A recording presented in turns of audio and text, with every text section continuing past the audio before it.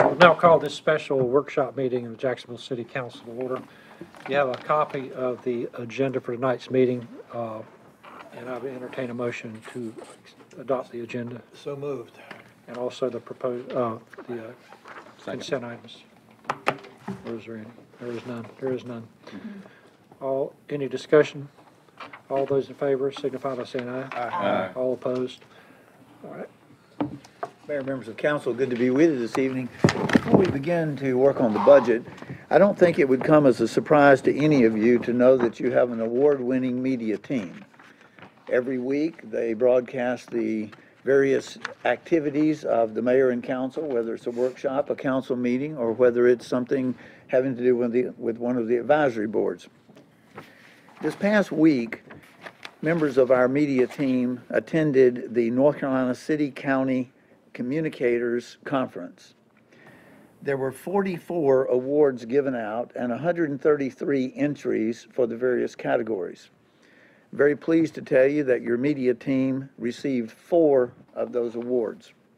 They received an award for the one-time special programming relative to the Montford Point Marine Memorial dedication. They received an award for the printed publication for the 2017 calendar. The judges remarked on the unusual use of postcards to tell the story of the history of the city.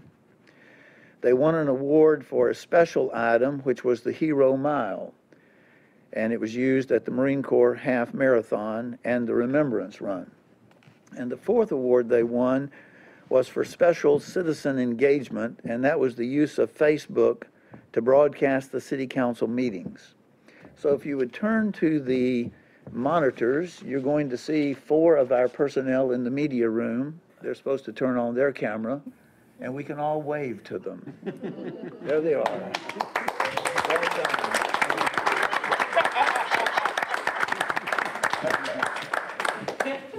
As you can tell, ESPN has nothing on the city of Jacksonville. Very proud of that. Very proud. Also, as you go out this evening, if you will look in the entrance to the media team's offices, the 4 awards are displayed in the window. And again, congratulations, a job very well done. Last week, we began the discussion of the budget. There were 4 budget notes. 2 were primarily format. One budget note had to do with the question, please review the legal status relative to the length of time a bond may be repaid. City attorney and the finance director worked on the response. I'll be happy to read it for them. The North Carolina statutes state that bonds can be issued for a period that reflects the life of the improvements. Refinance bonds cannot be for a period greater than 40 years. The LGC shall, by regulation, establish the maximum period of usefulness of the capital projects for which the local government may issue bonds, but no capital project may be assigned a period of usefulness in excess of 40 years. The bonds which we were discussing last week would be for a 20-year period. I believe that addresses that question. The second follow-up had to do with the Parkwood Sewer Project. And what we'd like to do is ask Greg Mishaw, the city engineer, North Carolina State graduate extraordinaire, to walk you through an overview of the regional pump station and western trunk sewer. So Greg, if you would. Yes, sir. Good evening. And you were promised an update last time. And to do that, what I'm going to do is give you a really very brief history of the project. You know, what are the roots of this project? And then I'm going to review the scope of the project with you. And then after that, we'll go through the project schedule and our cost estimate for the project. And the roots of the project start back in 2009 with what we called the Sewer Service Area Master Plan. This was adopted by council during 2009. And this plan looked at where the city could expand. It it looked out 25 years and tried to decide, where was the city going to grow to, and what would the sewer demand for those areas look like. And then, once it did that type of projection, it laid out a backbone for a wastewater collection system to intercept sewer from those developing areas. And the plan foresaw the primary growth area radiating outward from and north of Western Boulevard between Gum Branch Road and New Bern Highway. And to accommodate this sewer, it proposed something a little bit different than what we had done in the past. It proposed, for lack of a better word, a beltway around the existing sewer that's in the core of the city. And that beltway is represented by that red line that starts over near Piney Green Road, sort of hooks around Western Boulevard, comes on to Gum Branch, and the arrow ends in Williamsburg Plantation, where it envisioned, actually back then, it envisioned Williamsburg Plantation, Parkwood area, hence the name Parkwood Regional Pump Station, which is now in the Williamsburg area. And what it did was it then envisioned that pump station pumping through a new force main out to the land treatment system, which you see there in the green. So that's the brief history. And this is, voila, the project. What you see there is the project superimposed on an aerial. As you can see, the city is to the right-hand side, and the green line is adjacent to Western Boulevard. And on the left-hand side of the slide, you see those green lagoons, which is the LTS. And so the project, I'll tell you about what the project entails. First, it entails a 36 and 42-inch trunk sewer that goes from Western Boulevard, where Williamsburg Parkway intersects Western Boulevard, down Williamsburg Parkway, across Gum Branch, down to the end of Williamsburg Parkway in Williamsburg Plantation, where it takes a left and it moves towards Royal Creek and basically follows an existing sewer corridor we have right there now. And there it is on a little bit snazzier map. And so, again, it's going to discharge to a pump station. So part of the project involves building a pump station. This pump station, when it first starts up, is going to pump about 7,500 gallons per minute. We'll be able to upgrade it to about 10,500 gallons per minute by at some future date, simply dropping in a third pump. And then it is set up for the long range, where we basically mirror that pump station on the site with another one just like it, and we can go to 22.7 MGD. And this force main is going to pump through almost 5 miles, that's Clemson math, 4.8 miles, NC State math,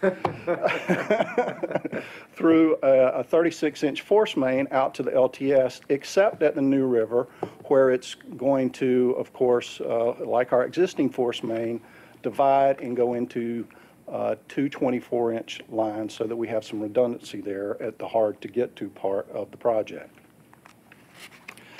Then at the LTS, of course, we have to get it into our treatment system. So what we're doing at the LTS is we are constructing a rather beefy splitter box, valve splitter box, that this force main will dump into. And we're also redirecting our existing 36-inch force main into this splitter box.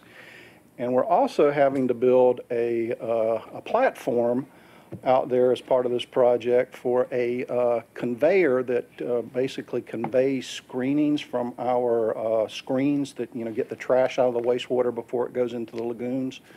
We're having to build a platform for that conveyor, and that conveyor dumps it into dumpsters.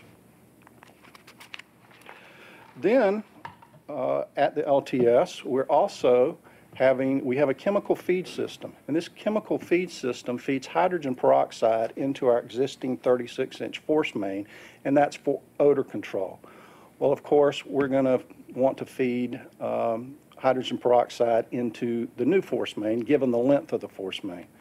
And so what we're going to end up doing is have to do some improvements out there. We're going to have to run a line, of course, from the system over to the new force main. We're going to have to add some new pumps, new controls, and while we're there, we're going to make some health and safety improvements to that site that are needed. So moving back into town, what we're going to do is, again, part of the Beltway on Western Boulevard. We're going to construct phase 1 of that, and that's a 24-inch force main.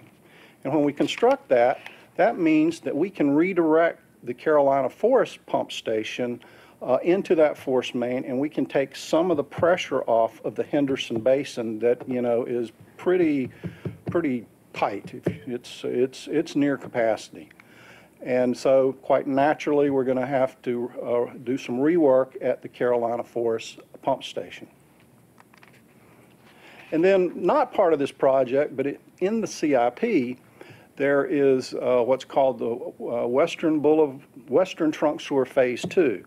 And that involves a new pump station, we think pretty close to Gateway North, the rest of the force main, and it's also going to involve some gravity sewer so that we can collect sewer in that area, send it to that pump station, and send it on around this beltway. So during the last workshop, Dr. Woodruff let you know that we were going to do this project through 5 separate contracts. And he gave you some of the reasoning as to why we were going to do that. So what I'm going to do is I'm going to show you the limits of those projects. And then we're going to talk about the timing of that in just a moment. But contract 1 is what we call Force Main Segment 2. That runs from Richlands Highway, the LTS side of Richlands Highway, out to the LTS. Force Main Segment 1 runs from basically the undeveloped, where the pump station is, the undeveloped portion of Williamsburg Plantation, through Burton, across the river, through Burton Park, and underneath Richlands Highway. Then contract 3 is what I call sort of the mechanical project. That's going to involve the headworks additions, the hydrogen peroxide system improvements, and the pump station. Contract 4 is the gravity sewer, again from Western Boulevard to the undeveloped portion of Williamsburg Plantation. And then contract 5 is the Carolina Forest pump station upgrades and the Western Boulevard force main, the phase 1 of that. And so this is our opinion of cost. This opinion of cost was developed when we hit 95% design completion. So when we knew what essentially the nuts and bolts were going to look like. Every estimate done prior to that was, you know, sort of looking at the big picture. And so as you can see, with contingency, we're projecting the project to run around $34 million. And those are broken down, of course, by contract. Is that Clemson numbers or state numbers? That's our estimate numbers. Let me address that. If it comes in exactly like this, it was a Clemson number. If it comes in higher than this, it was an NC State number. Yes. Yes, we engineers always like to say this is an estimate. We believe that this is a fairly conservative estimate, but of course we won't know till we get the bids. And This be a state revolving fund bond here or what? No, sir. We'll address that in Alan is just a minute. going to talk about it in just a moment. So where we are on the project is that we're contract 1, contract 2, and contract 3 are pretty much ready to bid. But we have one set of easements that we have not yet obtained, and we're still negotiating over those. It's taken us a little bit longer than we envisioned to get those particular set of easements. It's the easements on the undeveloped portion of Williamsburg Plantation. believe it or not, we have all the easements along Pony Farm Road and through Burton Park. We acquired those in, I don't know, something like 9 months. And so what you see here is not a date-based schedule, but it's a time-based. And so the green represents the bidding phase, and the blue represents the construction phase. And so our contract 1, which is the force main, we intend to bid that first. Then we will follow that with contract 2, which is the next force main. And then after that, we're going to start on the pump station. And what you'll see there is you'll see some things called intermediate substantial completion notations, ISC. And what we want the force mains to essentially do are to be out of the way of the, for contract 2 to be out of the way of the contractor who's building the pump station. So that's part of the reason, another reason for the lag. And there are several different reasons for the lags in the contracts. You know, I can bore you with the details, but I'm not going to. But with that said, you know, we've been working with finance, we've been talking to the LGC, and they really would like for us to try to, if we can, tighten this up a bit. So where we are right now is we believe we can pull contract 3 up by 30 days so that the lag time between when we go to bid for contract 1 and when we go to bid for contract 3 is roughly 105 days as opposed to 135 days. And we have some, and then you'll see we're talking about moving up contract 5. We have some flexibility with contract 5 because when we make the upgrades to the pump station, we can still let the wastewater go to where it goes right now and not worry about the gravity sewer having to be in place. And so when the gravity sewer, which is contract 4, is finished, then we can, at our leisure, for lack of a better description, direct the wastewater into the gravity sewer. So with that, I will let Alan.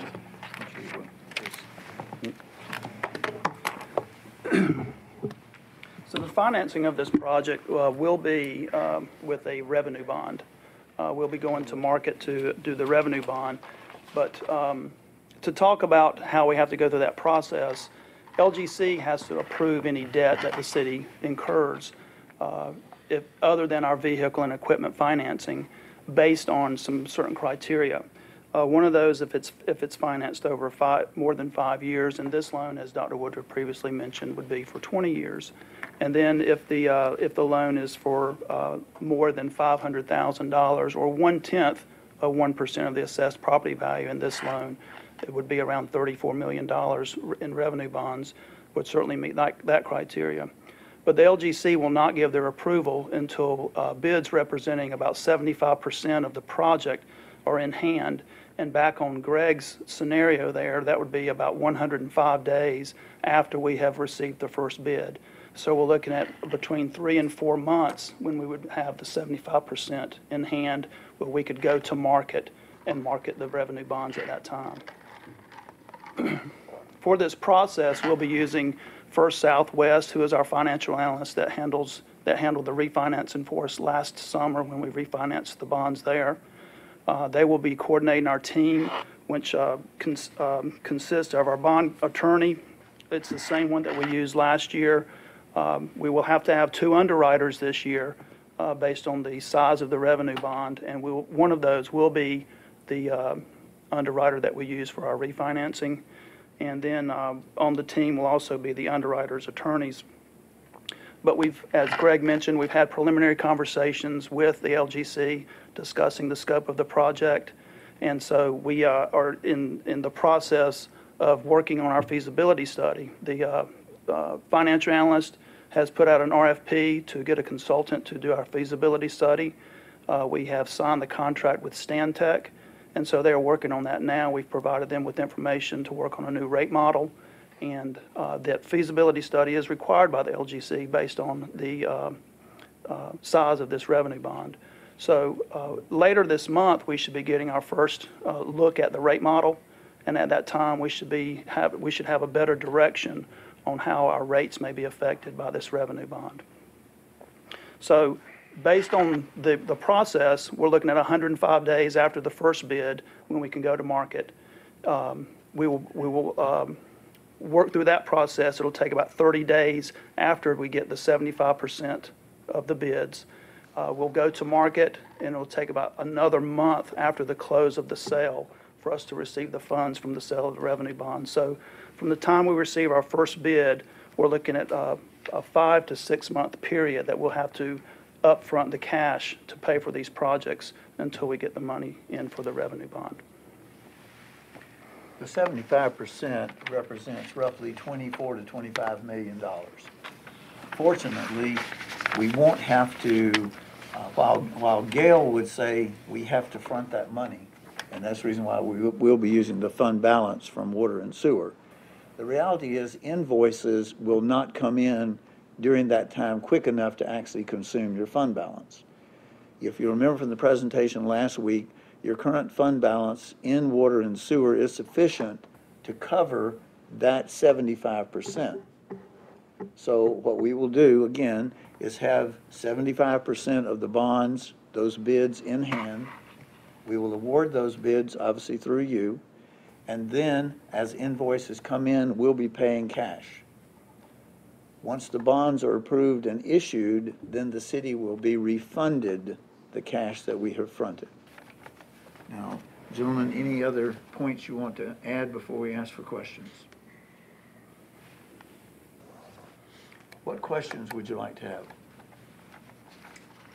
Going back to 2009, which I guess is the genesis of this area-wide master plan,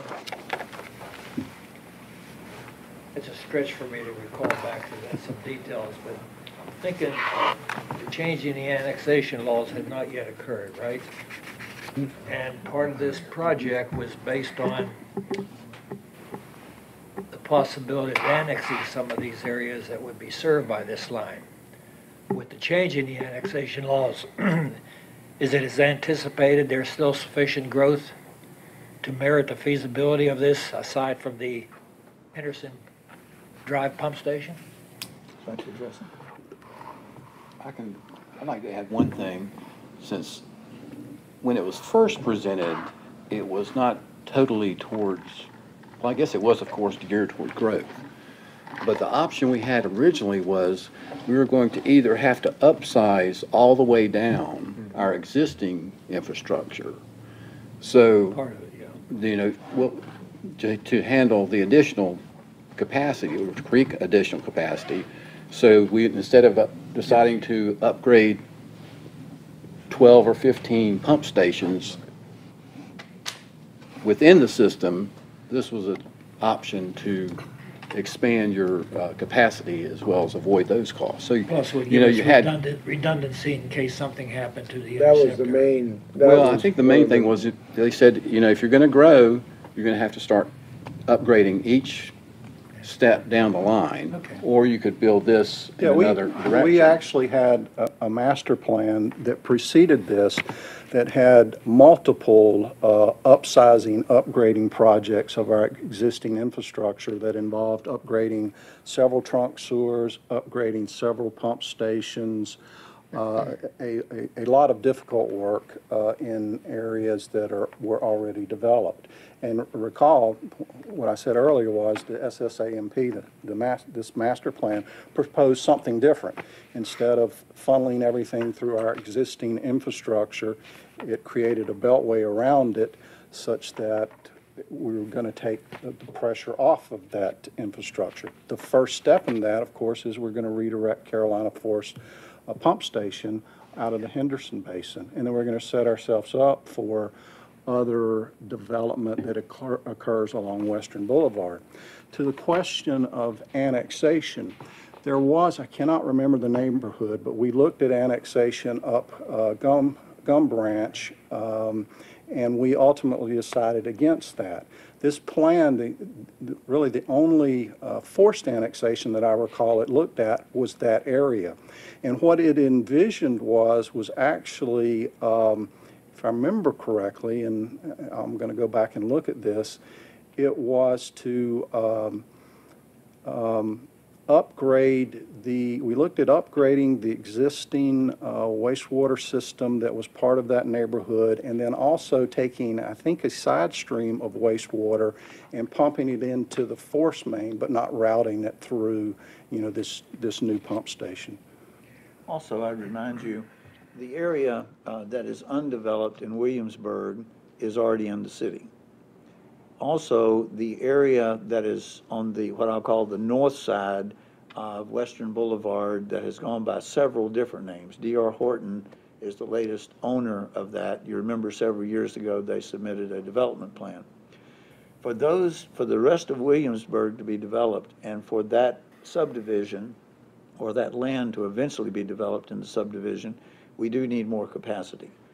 We're currently in discussions with several property owners, Mr. Tootin being one, for property that's on Ramsey Road. So voluntary annexation is going to add some volume. The other thing is, as we grow out 17 towards Newbern, we're going to need capacity there. So the more we can relieve the current system and redirect things, as Greg has described, it will give us the ability. There is also no question, though, that from the time that this process or study initially was initiated, the annexation laws have definitely changed. And it was originally $20 million, what they said at first, so it hasn't quite doubled yet, which I'm glad, but it's, hopefully you're hanging in on it. Yes, we have.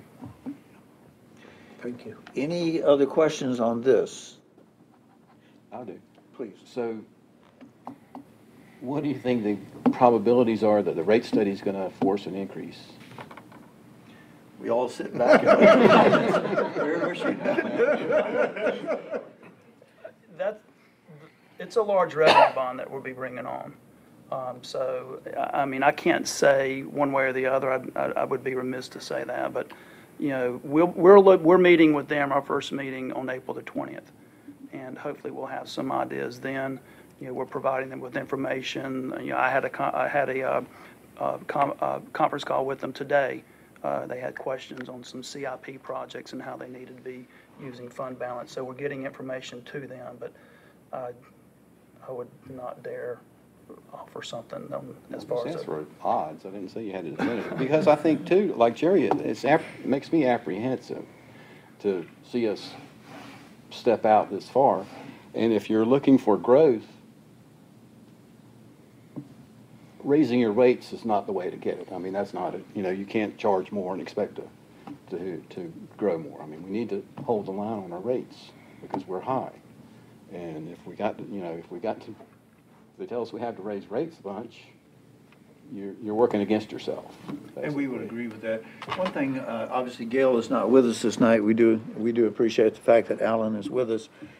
In previous conversations, Gail has said it's too early to know, but the good news is we do have some water and sewer debt that is coming off, that is being paid. And what we will do is follow up and let you know how much debt that is and what that frees up. What about the state revolving loan funds? Is that still a possibility? Is it still funded? Actually, I don't know the answer to that, and we will find out that for you. So, one thing that did interest me is that in issuing a bond, you have to have what they call a debt ratio. What that normally means is you look at your expenditures and your revenues. We are at a 1.0, which is really unusual, to be quite frank with you. In Florida, most of the projects we were involved with, you had to have anywhere from a 1.25 to a 1.4. What that meant was you had to have 25% more revenue than your expenses were going to be. I've asked our financial analysts why we are so low. And they said it's primarily because you're a military community. that while the base is not a customer, it is such a stable environment that you live in. The other point that they made was that from the analysis which Gail and Alan have provided to them, we don't spend 100% of our water and sewer budget every year. I believe it's more in the, Around 90%, I believe that's what we've come up with.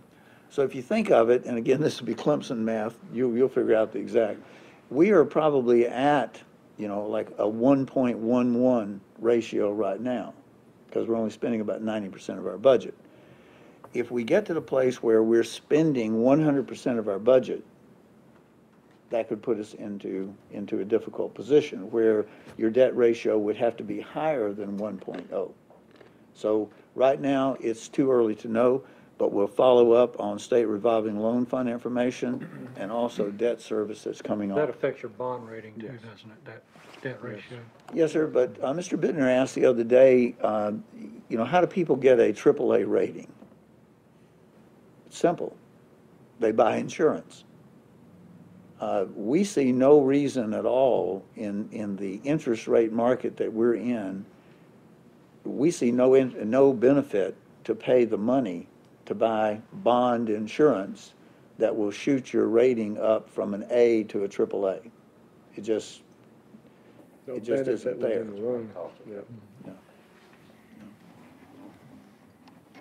I have a question, Dr. Woodruff. With the size of this project going out for bid, do you foresee that one company would be the winner of this particular project, or would there be multiple winners? I think there are going to be multiple winners, and that's the reason why we've broken the project into so many phases. As Greg has shown you, one of the major phases is the lift station. Another phase, though, is 5 miles of force main that's only, 6 feet deep? Well, there are all kinds of contractors around who can put in 5 miles, or, 4.8 miles of force main that's 6 to 8 feet deep. So we intentionally divided it up into contract portions and believe that you will get better prices by doing that. So those numbers will come back to us before we actually approve those phases. That's correct. Any other questions on this? Gentlemen, thank you very much. Well done.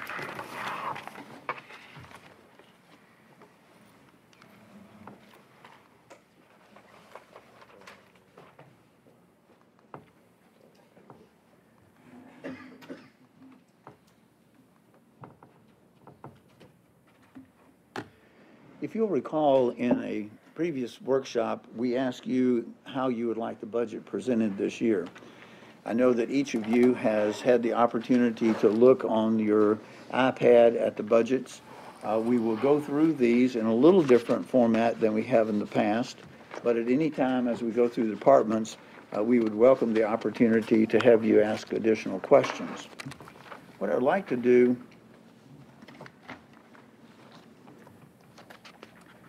we're going to, this evening, look at the budget focus on Parkwood, which we've now done. We're going to begin departmental reviews.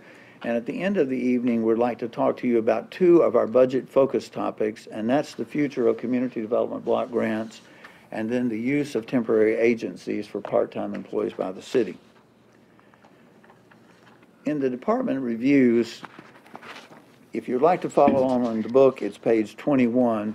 But the mayor and council's budget, as you will notice, from FY17 amended down to the proposed FY18 is actually reduced by about $7,000. And it will actually be reduced a little bit more. Why is that? There are 2 agencies or memberships that you've had in the past that you have decided you will no longer have membership in. For example, the Metro Mayors, we have notified them in writing that we will not be participating there. And then also the 17 Corridor Group. Between those 2, that will be about a $15,000 savings. This only shows one of those, and that's the Metro Mayors. Any other questions on your budget? On the elections, Carmen's with us. Carmen's with us. There she is. As you know, last year we had no election. This year you will have election. Much to our surprise, when Carmen contacted the election office, she was told that they would like to have 2 early voting areas, not 1. And we're still negotiating that. Carmen, do you want to make some comments regarding that, please? No, I think you covered it. Okay, We're just waiting on the Board of Elections to wait and see if there's any controversial elections or, you know, what's going on at the time the elections are about to occur before they decide. If we do have to have 2 early voting stations, they will be at the Commons and at the elections office, or do you know? She's not sure. She was actually talking about the conference center across the street, but they haven't made up their mind. Okay. But we have budgeted this assuming that you're going to have 2 early voting stations. Now, that's determined by the Board of Elections, not by the city. But you can see we have increased it from $25,000 to $65,000 for that purpose.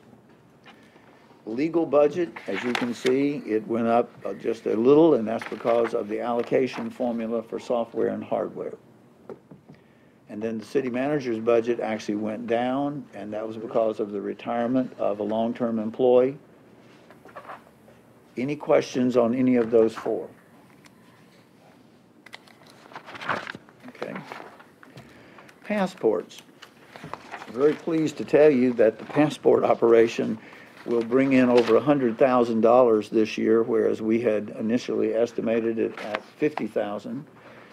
Because of that, we have certain postage and so forth expenses that will also go up, but you can see projected revenue in the budget is still only $75,000, even though we probably will hit $100,000 again. And you can see that the expenses for that will be $10,300. So that's a very positive and extremely beneficial program that the city continues to offer. On transportation planning, if you're following along in your iPad, that's page 41. You'll notice that the transportation planning over the years has moved around significantly. Part of this has to do with the long-range plan. The increase from 440 up to 459,000 is primarily due to the fact that the MPO needs to update their long-range plan. So they'll be hiring a consultant to do that. There are also increases in salaries and some IT charges. Any questions on transportation planning? Traffic control, significant increase from 16 to 17, and again 17 to 18. And that is because, if you'll remember, when the intelligent transportation system was installed to manage all your traffic signals, we were under the impression that the funds were going to be fully supplied by the DOT. Found out they were not. So for a 4-payment program, we will be contributing about $500,000 each year. And this budget will be the 2nd payment, and so we'll have 2 more payments, and they should continue with this budget number being somewhere for 19 and 20 in the $1.5 million area. Questions on that one? What is the line item for Powell bill funding on that? 541. It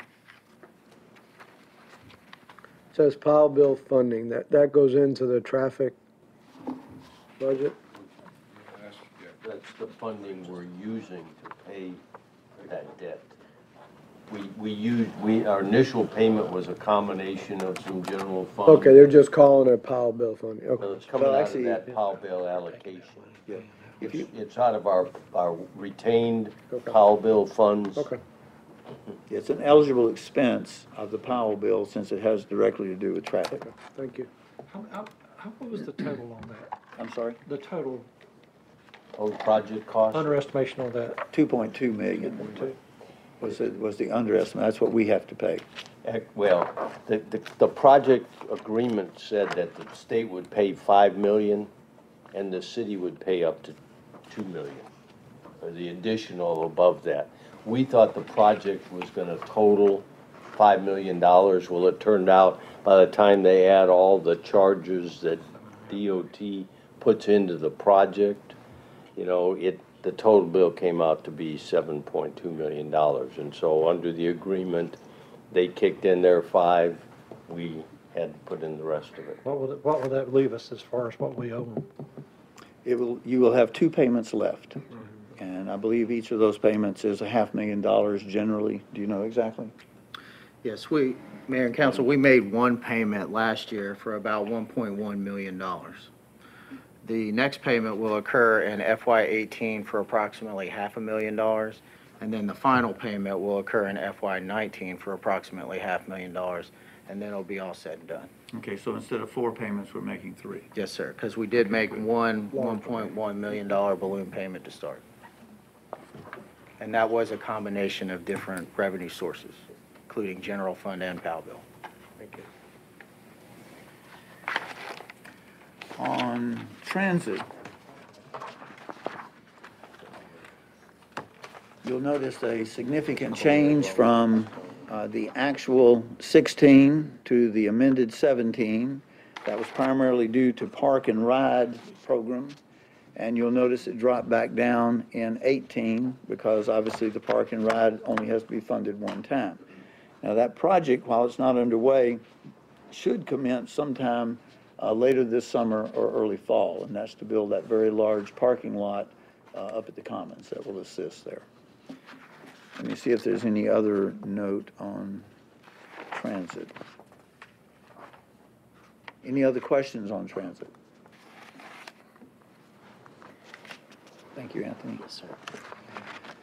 On community programs, you will notice that community programs have decreased. This is the result of some of the programs that were under community programs being transferred to the Office of Livable Neighborhoods when we set that up. So when we get to that budget, you'll notice a significant increase. Also, part of the transfer included the youth council activities, the Harmony program, and items associated with community program coordinator. So that's why this has gone down. Otherwise, their budget has stayed, pretty flat. Any questions on community programs? On page 57 of your book, if you look at the tourism, the projected revenues for this year under occupancy tax are about $850,000. Now, while the mayor and council do not actually authorize expenditures, you are required to have this in your overall budget. So this is fully funded. Whatever their budget is, it has to be fully funded by occupancy tax. In this, they are proposing the tourist-related expenses, and we have to stay with the formula of 1/3 for capital and 2/3 for promotional type things. Overall, you can see the budget is about $850,000 proposed. Any questions on the TDA? Whoops, I apologize. I'm so used to turning the page. What's the improvement project? Refresh my memory. It's not. Where are you at?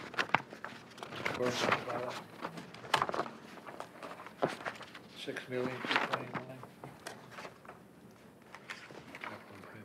The Tourism Development Authority, over time, those are various improvements that they have contributed to. For example, they paid part of the Museum of the Marine, they paid for the... Oh, it's just past history? Yes, sir. It's Freedom just, Fountain. it shows the total amount that they have done for projects.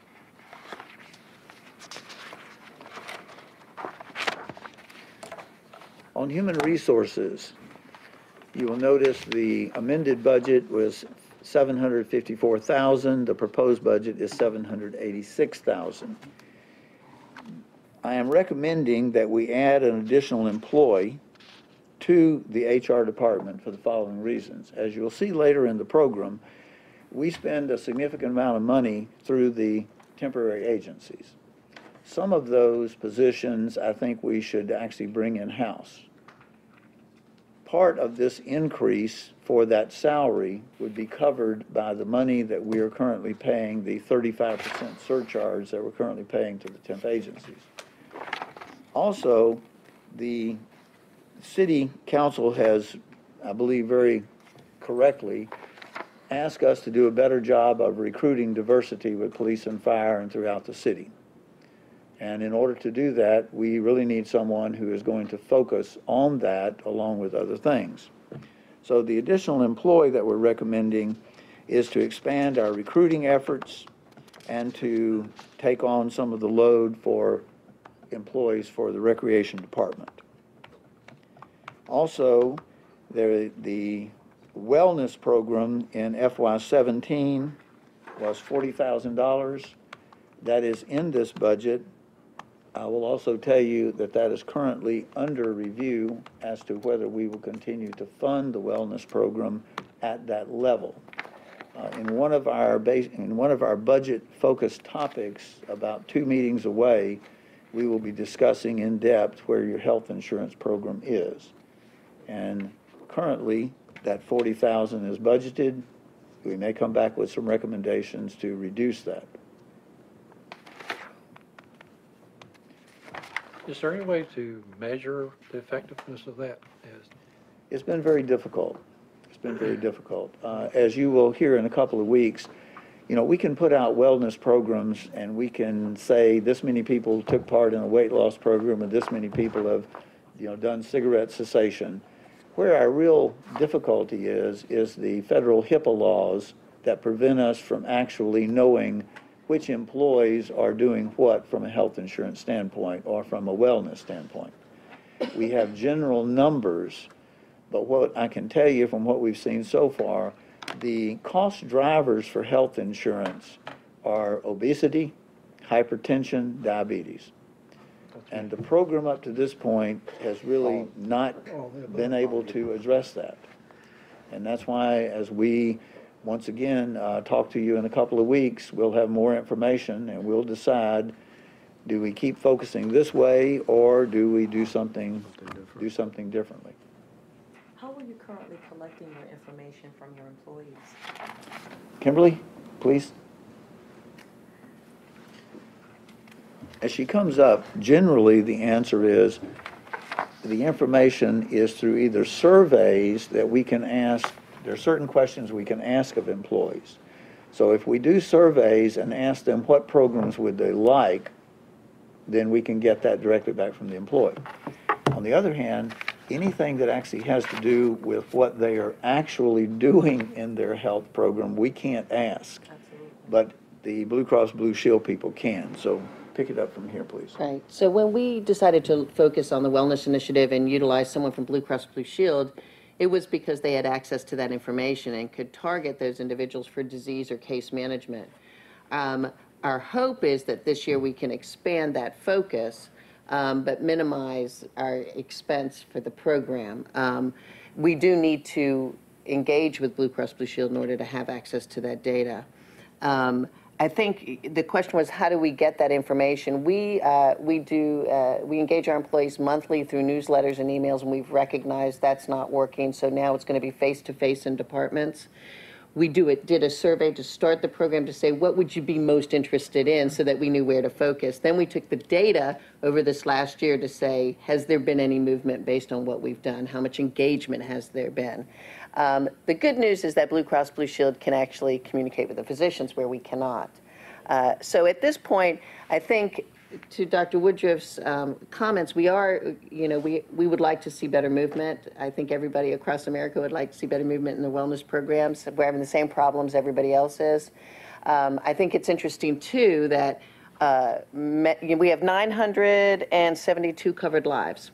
We have 517 of those are employees. So it's also very hard to reach spouses and dependents, which I'm sure many of you that are in business understand that as well. So I think, although we don't have all the answers, we have a few, and we definitely know where our trend is. I'd like to see us continue focusing on the case management and the disease management, which is really where we're going to hopefully have an impact. But Angela, were you asking about the individual health information to provide that wellness program? Or is that only to Blue Cross Blue Shield? I didn't They hear. only have that info, No, right? just the ones that the, that the personnel themselves would self-select to indulge. Okay. And I was about to ask you, with your surveys and your emails, with your best estimate, what would you say in terms of the surveys that the employees are responding? Is it like a good 20%, 30%, less than 15? Because I know yeah. that sometimes surveys, you know, Yeah. sometimes people will and sometimes people will not, but at least are you getting a good amount of participations from the employee that can help at least to give you a glimpse of a true accurate data? So, yes, I would say we're getting probably approximately 20% engagement, and that's actually engagement in the program and to include the evaluations or surveys. We'd like to see it higher than that. And one of our, again, one of our challenges is, while we may have an opinion as to, who has diabetes or, hypertension or obesity, we are prohibited from actually, calling out specific people, and we don't want to do that. We've been very successful in getting out to the employees and talking to them about the new Phonodoc program. And we've had now over 89 people in March, January, February, March, we had over 89 people use that at a savings over $50,000. But that's not going to balance our books. You're going to hear, when we get to health, we have a $500,000 issue that we're facing in health insurance. And of that, roughly $350,000 to $375,000 is going to come from the general fund or from water and sewer or stormwater. It's going to come from the city. And the other $120,000 to $150,000 is going to have to come from the employee through rate increases.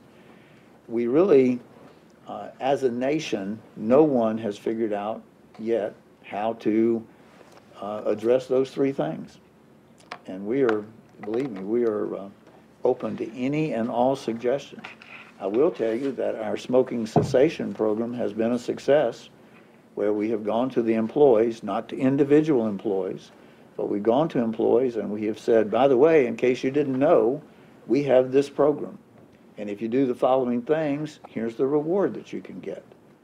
And after the last presentation about 2 weeks ago, the very next morning, I had an employee walk into my office and said, I'll take you up on the challenge. I'm going to quit smoking cigarettes. Well, we can give challenges and we can give initiatives, but we can't give any pressure. And we have stayed away, some have not, but we have purposely stayed away from having different rates for different things. Because if you're not careful, you'll have someone say, well, you give me a different rate because I'm a smoker, but you're not giving this person a different rate because they're obese, or you're not giving this person a different rate because they have diabetes. So we really have tried to stay away from different rates based upon those reasons. We will get you, though, some information that will show you what the employees are saying to us they're interested in. The thing that is baffling, though, is they say they're interested in it, and then when Blue Cross tries to offer it, they're not signing up for it. And that's the frustrating thing. Is it a frustrating thing, or do they feel like it's a catch-22? It could be that. It's frustrating to us, but from the employee standpoint, I know one of the things is many employees, when they get a call at night at home, or their wife gets, or spouse gets a call at night at home, and you see Blue Cross Blue Shield come up on your dial, you figure it's a marketing call, so you don't answer it. When in fact it's someone with our wellness program following up.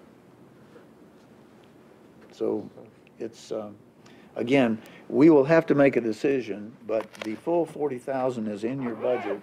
It may not stay. Anything else?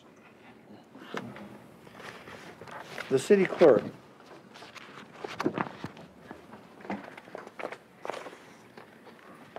Nominal changes, it actually went down a couple of thousand.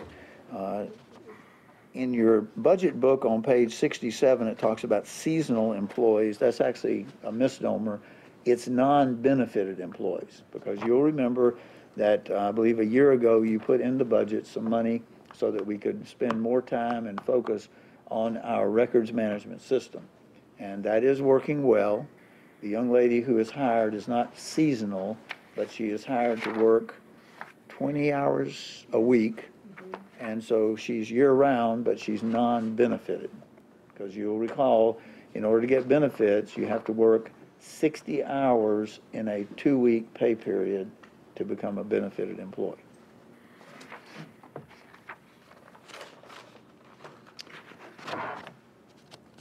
In the finance department, their budget went down. I would refresh your memory that last year they had $100,000 for capital outlay, and that was because of the software packages that they needed to buy that would actually help produce this report better and also help produce the CAFR. Alan, do you want to address that? Any questions on that? It's working well. It's been implemented.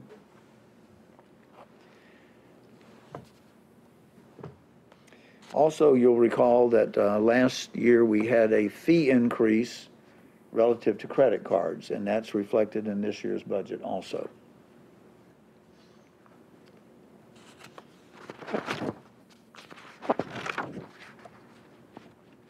In the metering area, old habits are hard to break. In the metering area, we've actually had a reduction in their proposed budget. Part of that was that when we looked at the allocation formula for the for the IT services, they did not have as many service needs as others.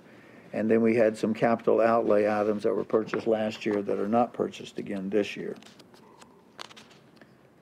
Of course, metering is 100% funded by the Water and Sewer Fund. Fleet maintenance. Sorry about that. On fleet maintenance, their budget has gone up. It went up about $200,000, $240,000. Two reasons. Number one is that we have had about an 8.9% increase in purchases of repairs and parts. The costs have gone up. You'll also see that there is a nominal increase in salaries due to the promotion of 3 mechanics. As they get more skills, we give them automatic promotions. And you will also see in the budget book on page 79 that Ed is requesting a non-benefited seasonal employee to help with all the mowers. Richard, I got a question for you. If you go back just a moment, you talked about the increase in the 8.9%, but is that split out because under line item 3, it's utilities, maintenance, professional services, ITS, and video media charges? So was that the shift in allocation in that category? That's where the 8.9% increase is. Yes, but You actually had a decrease in supplies. well, Ed is here. The information I have says line 3 is increased by 8.9 due in part to an increase in the purchase of repair parts for all city vehicles and equipment, and in part to an increase to the chargeback fuel maintenance account, which is all fuel and maintenance charges for the city. You want to explain that increase, please? Yes, sir. Over the time, whenever we send stuff out, when we outsource repairs, their labor charges have gone up.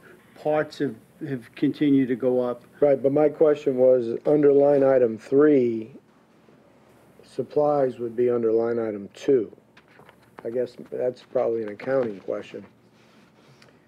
Well, actually, Or I do you guess put it under line item 3 under maintenance? maintenance and professional services. Yes, sir. The supplies are the parts go supplies under that maintenance? belong to fleet, our normal, everyday supplies that we buy, shop supplies that we take care of fleet.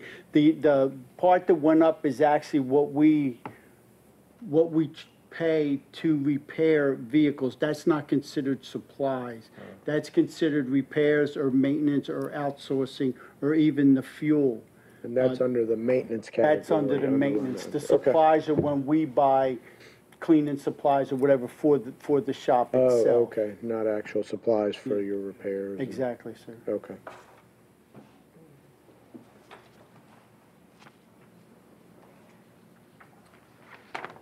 Now, the general fund balance, non-departmental rather,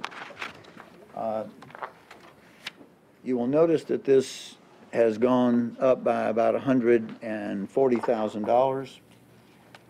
Part of that is actually a combination of debt service that has come off.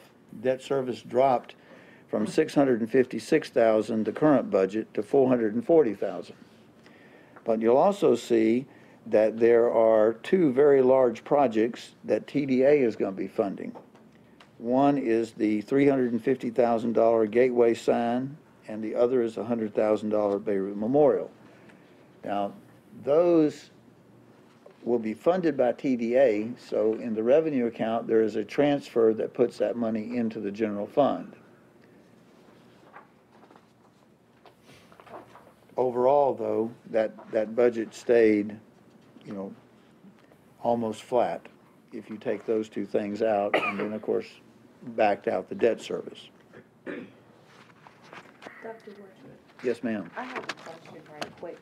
Just briefly, going back under the city clerk's department with fleet maintenance where we have our seasonal employees, is there ever a point in time that you and the department heads can ever make adjustments that these individuals will no longer be seasonal employees, that you may actually move them into full-time employees because there might be a necessary need of the city to have these individuals as full-times versus seasonal? Does that ever occur? Actually, it does occur, and in a few minutes when we talk about the temporary employees, you're going to see some recommendations there, because when you know, for example, Ed is asking for a seasonal employee. And after 12 weeks or 16 weeks, whatever the mowing season is, that person will go away. On the other hand, there are other areas, such as in our before and after school program, where those programs started off small and we were using seasonal employees, and we kept adding more hours and kept adding more hours and kept adding more hours. There comes a point where you have to ask the question, is it fair to have someone basically working 40 hours a week, 52 weeks a year, and call them a seasonal employee? Aren't those people really city employees? And shouldn't they be moved accordingly? If you remember, either a year or 2 years ago, was it 2 years ago, we brought that same topic to you in Michael's area. And you all agreed, I believe it was 5 employees, Michael? That 5 employees who were working 52 weeks a year really should become city employees. So the answer to your question is absolutely. Many of our seasonal employees are just seasonal. On the other hand, some of them... Whether or not the manager has the authority to do it on his own, or does it through the budget process? Oh, no, I was just wondering if these individuals was just transition over to become city employees. The only way that can occur is with council's concurrence. And we will be discussing some of those this evening and in future budgets.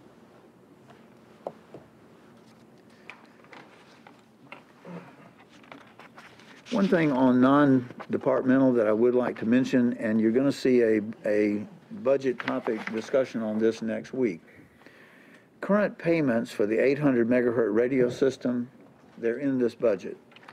We currently are paying interest only on our portion of the system. The principal repayments will begin next year, FY19, next budget, 2 budgets away. The next 3 payments after, so let me finish, in 19, the amount will be $28,500. Okay, that's the good news. After that, the next 3 payments will be $642,000 each, and a final payment of $316,500. So as we're looking several budgets away, those are going to be major impacts that we're going to have to plan for. Where are you showing that? That's on page 84, and it's budget note number 3 under general fund non-departmental. Who we paying that to, the county?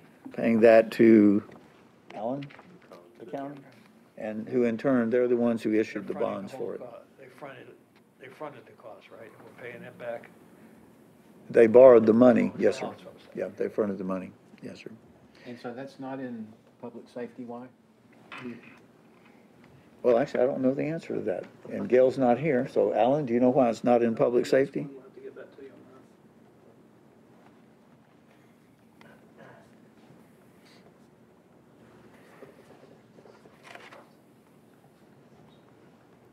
We'll be happy to get you the answer on that one. Mike, if you can come up, please.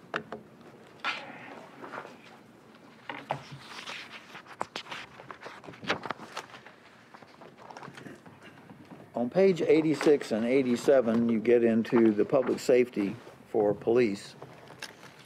You will notice that the police department budget is up about $400,000. It's primarily due to two things. When we looked at the IT allocation formula this past year, we said, okay, not everybody's using as much, and some people are using a whole lot more. Well, it's not a surprise to you that the police department's budget for IT allocation went up substantially. They have every computer, they have computers everywhere. It's a computerized system. So their budget for IT charges went up substantially. One other thing that went up $100,000 is the separation allowance. If you look at budget note on page 88, budget note 6 says the following. The city funds the separation allowance to sworn law enforcement officers in accordance with General Statutes 143-166.42. Officers who retire with 30 or more years of credible service or have attained 55 years of age and completed 5 or more years of credible and continuous service receive 0.85% of their annual base rate of compensation for each year of credible service. This applies until they reach age 62. Through retirements this year, the city's obligation for the separation allowance went up $100,000. Now, this is like a tunnel, if you think of a tunnel. There are people who are in the system who will eventually come out of the system. Hopefully, you have people going in and coming out every year, but that's really not what happens. Some years you may have 3 or 4 people go in and nobody come out. Other years you may have 3 or 4 people come out and nobody go in. So this is one of those years when the separation allowance has to go up $100,000, but that will float. Right now, there's 16 people who are in that separation allowance. We have no more police officers. Was it my first year I was on council? I think there was like a grant that funded like 5 police officers. We have gone beyond that where we're totally paying the expense for those officers, correct? The COPS grants which you received have all been expended, and you're now 100% funding those employees.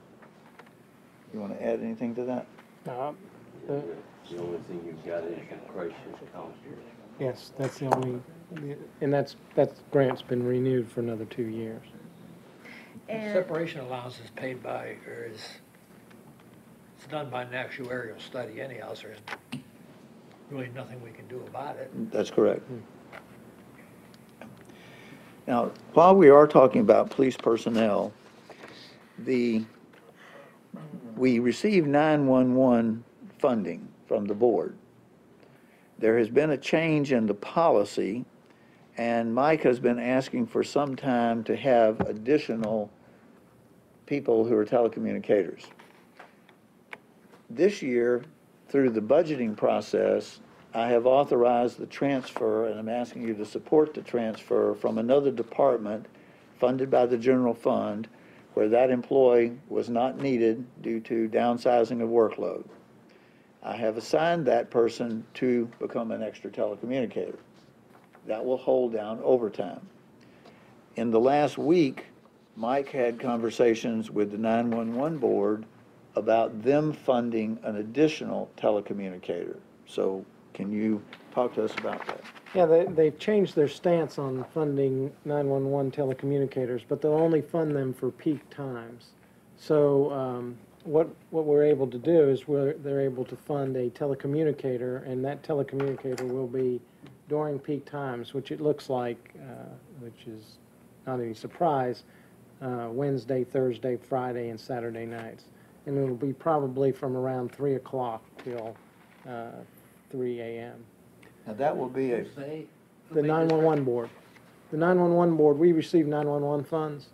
So they've changed, the 911 board has voted to authorize us to hire only telecommunicators that will hit the peak times. So we're able to hire a person and put them on, where we have 3 telecommunicators on right now. During peak times, we'll be able to add a 4th telecommunicator to answer those calls. now, let me clarify, this is not a grant. It does not require a match.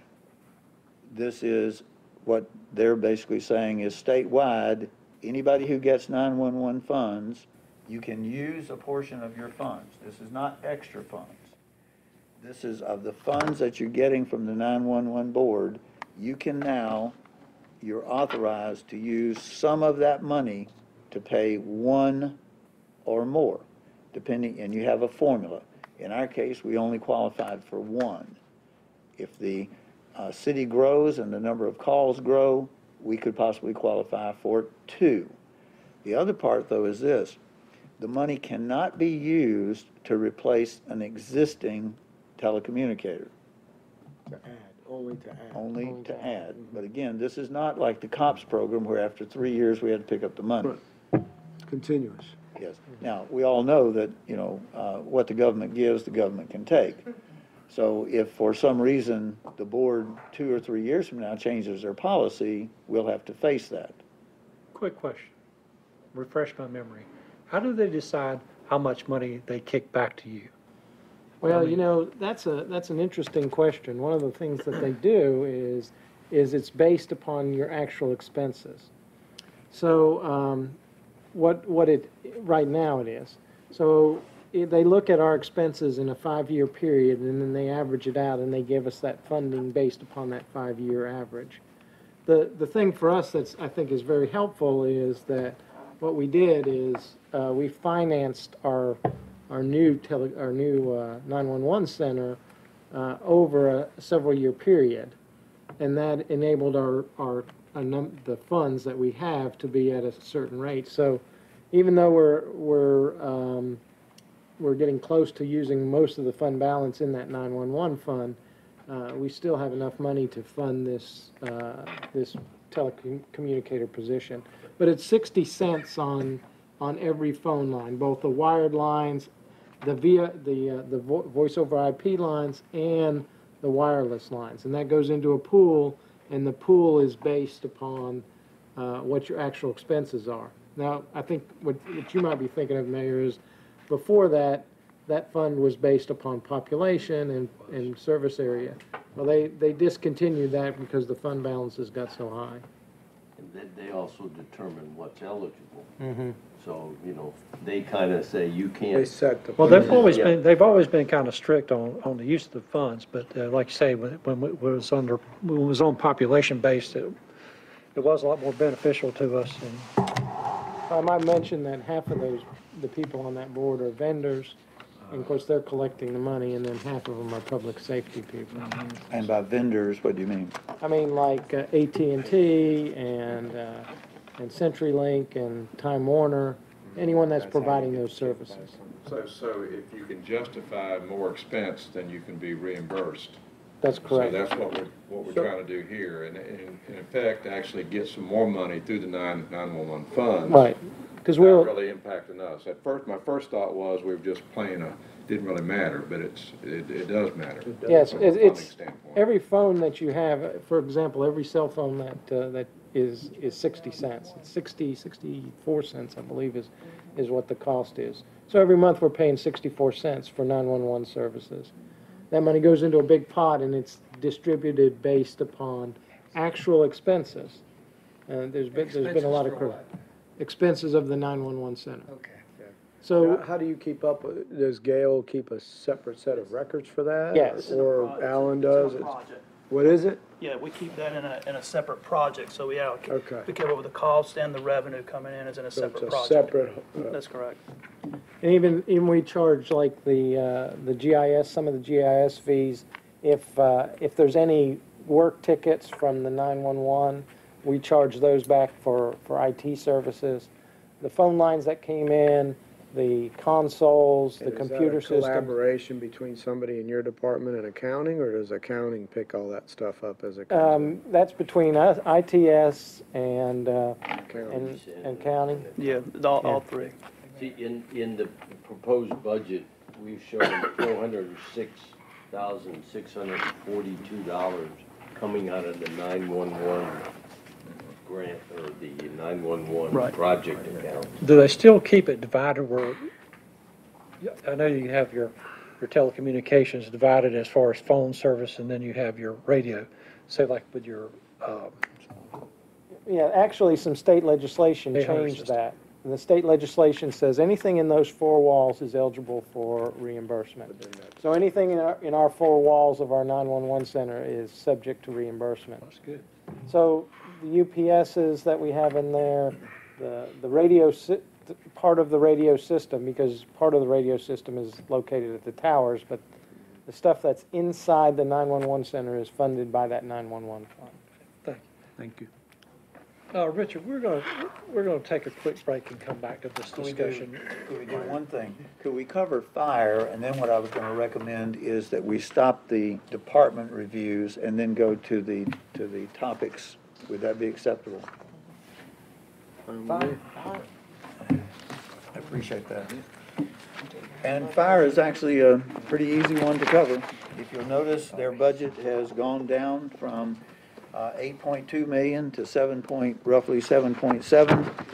That's primarily due to a decrease in full-time salaries. It's also a decrease in utilization charges and a decrease in non-capital equipment.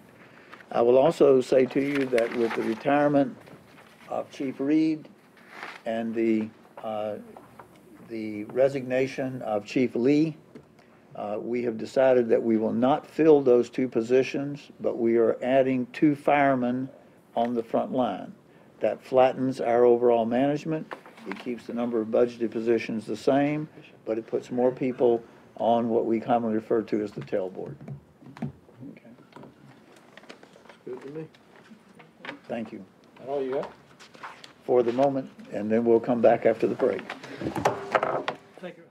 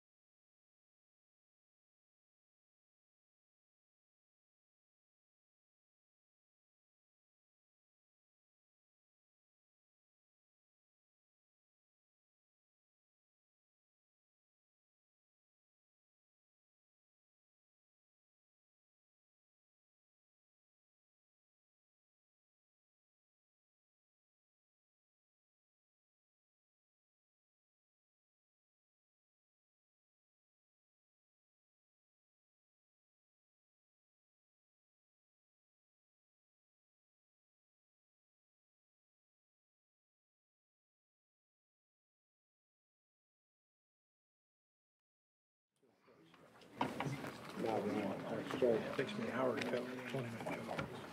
All right, we're back in session. Thank you for allowing us to have the time on the department reviews. What we'd like to do is spend a little bit of time on two of the budget-focused topics.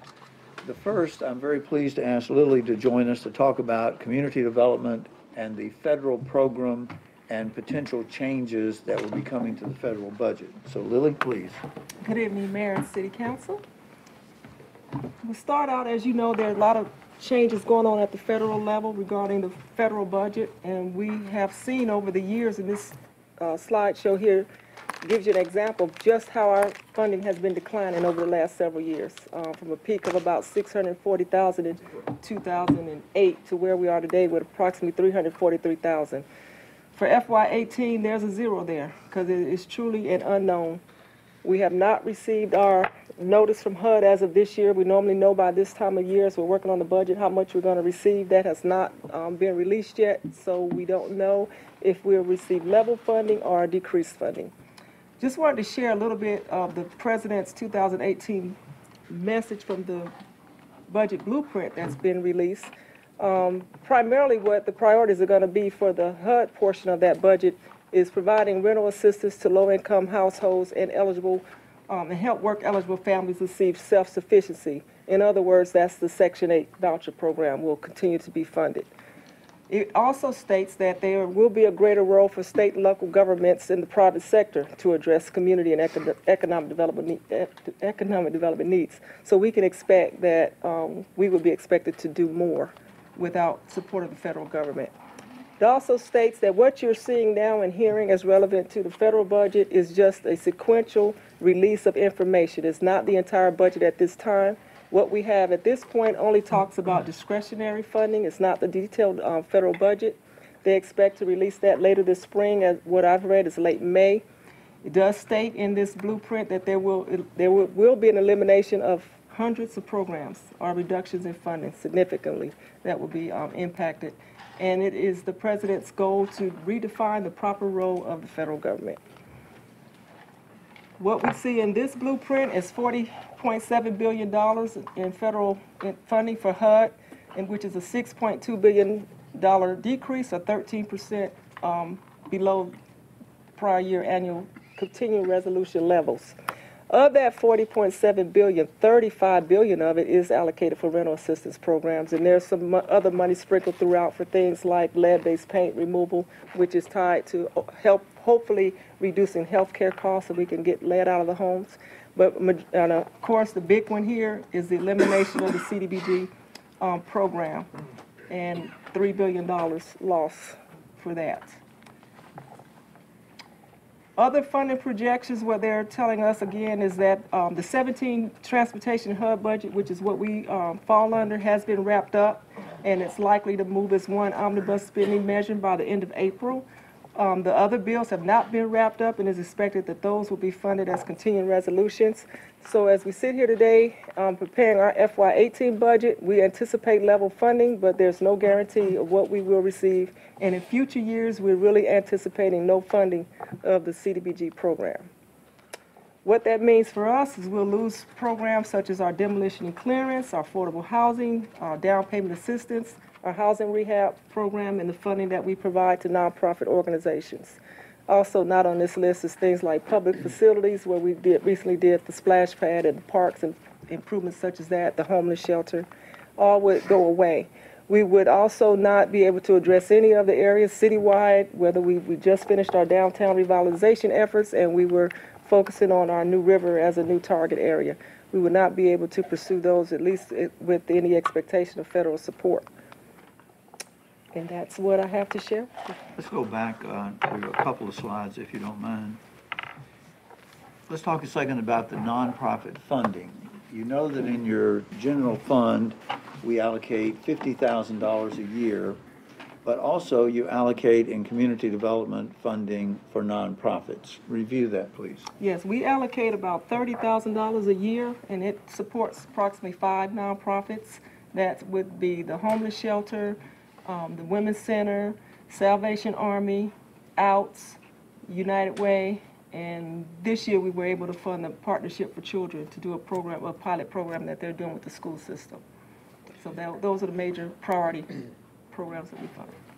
And the reason why I point that out is that if the community development program ceases, that will be a decision that y'all are going to have to face is, will we continue to fund at the $50,000 level, or will we pick up some of the $30,000 loss?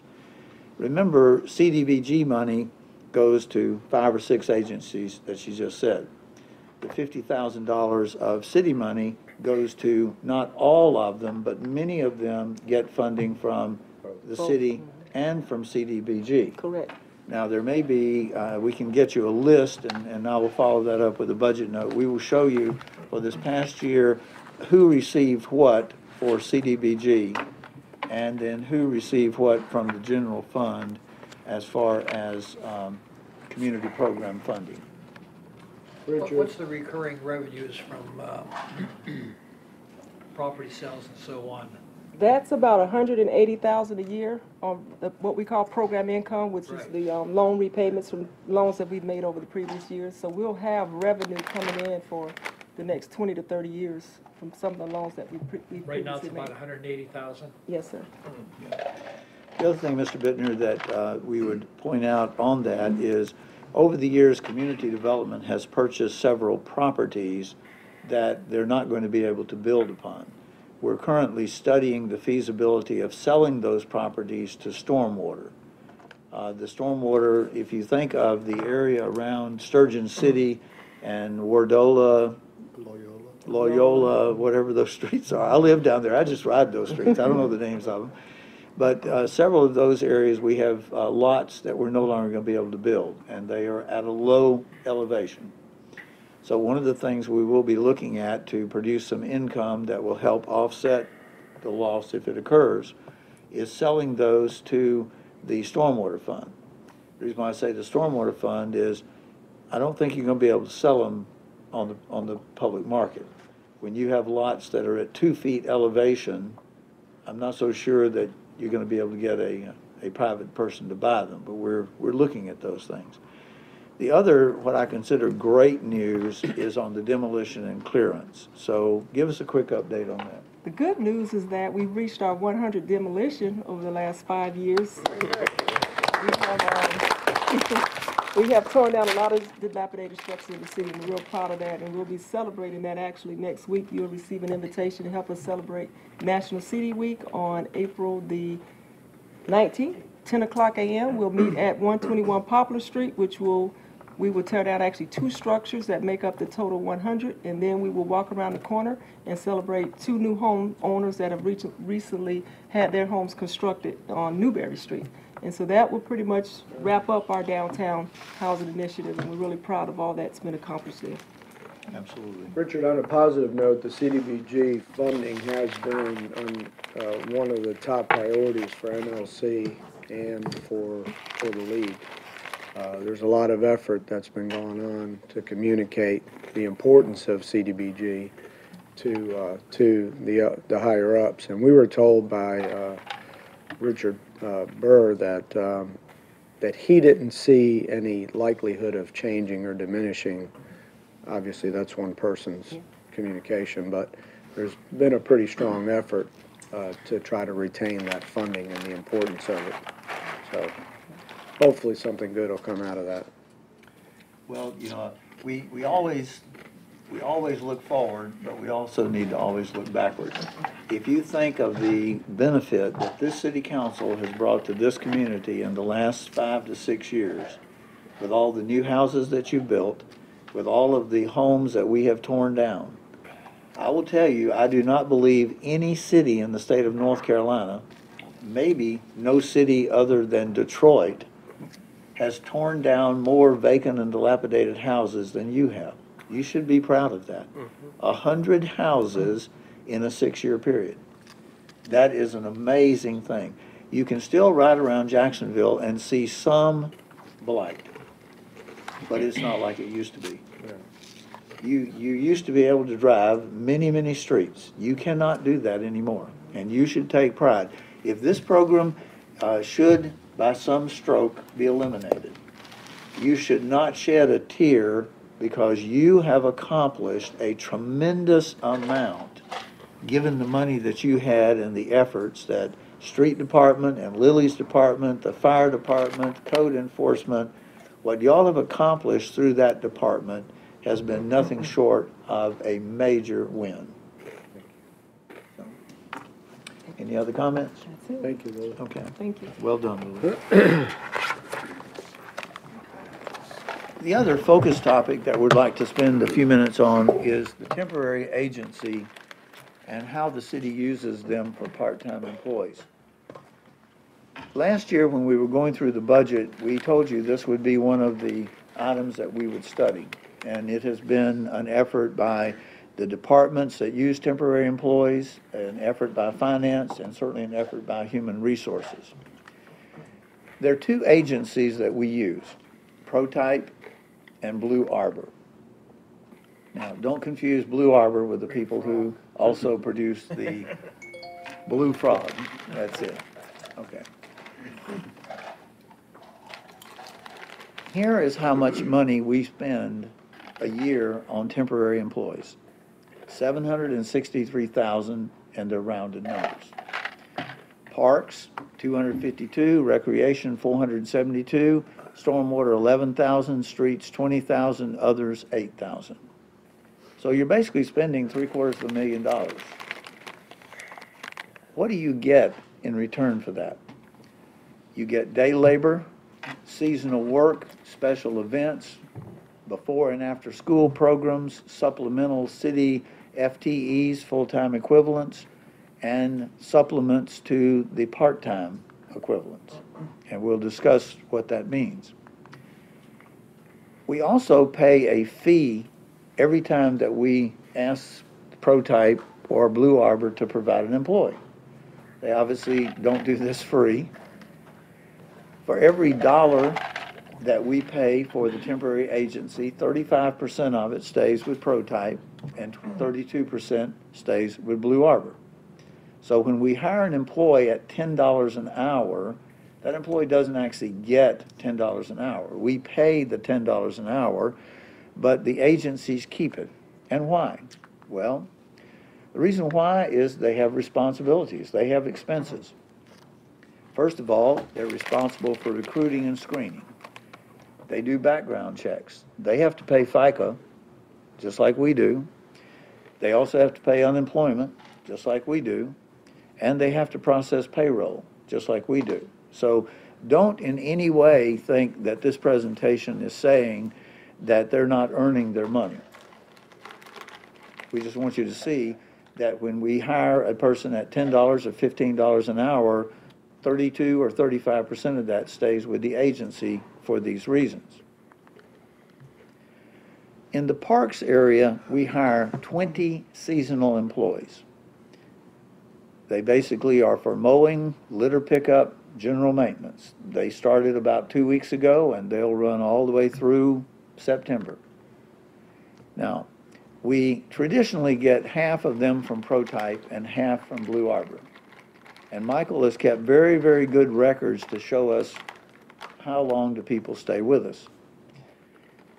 Of the 10 that we hire from Protype, they actually went through 39 people between April 1 and the end of the mowing season.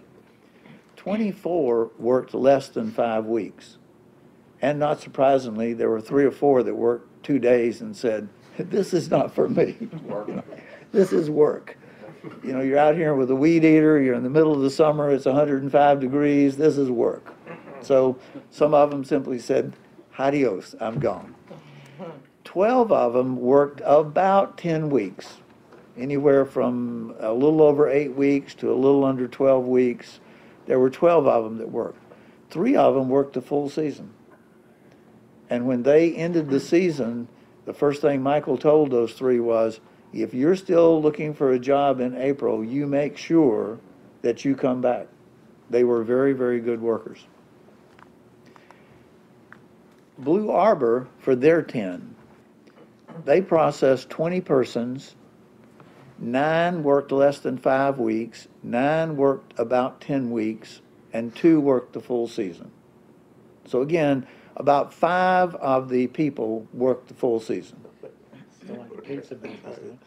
Yeah. Several of these people have gone to work delivering pizzas around town, but we Those won't. numbers look normal to me. I'm not sure what you're looking at. Well, it's a surprise, right? What's the issue?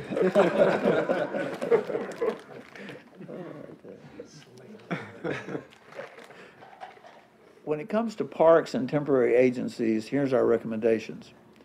Continue the use. We see no reason to change. We are trying to negotiate a lower rate for longer-term employees. Now, what does that mean? Let me go back a slide. When a person is first hired, Michael calls up and he says, I need 10 people.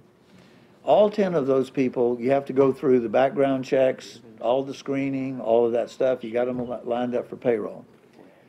You do drug testing. When that person has stayed with you, though, you don't have that continuing expense. So if a person's been with us, 9 workers stayed 10 weeks, at least from my way of thinking, maybe not from the 2 agencies' way of thinking, we should see a decrease in the percent that they're keeping because they're not having to do drug screens every week. They're not having to do the background checks. They're still having to pay FICA. They're still certainly having to make payroll. But what we hope we can do is have a schedule that basically says, for the first so many weeks, we're going to pay 35%. For the next so many weeks, we're going to pay 30%. For the next so many weeks, we're going to pay 25% or some number. I will tell you, without mentioning the company's name, we've had one meeting that was not successful.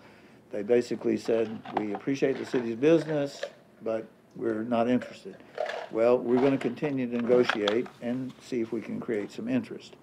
But I think you understand the concept will be that we have no problem paying those rates when the person's only there a week or 2 weeks or 3 weeks. But when a person is with us for 10 weeks or longer, we feel like there should be some adjustment. It's almost like buying wholesale versus buying retail, or buying in bulk versus buying in single loads. So that's the recommendation in parks. Continue the temp agencies, try to negotiate lower rates.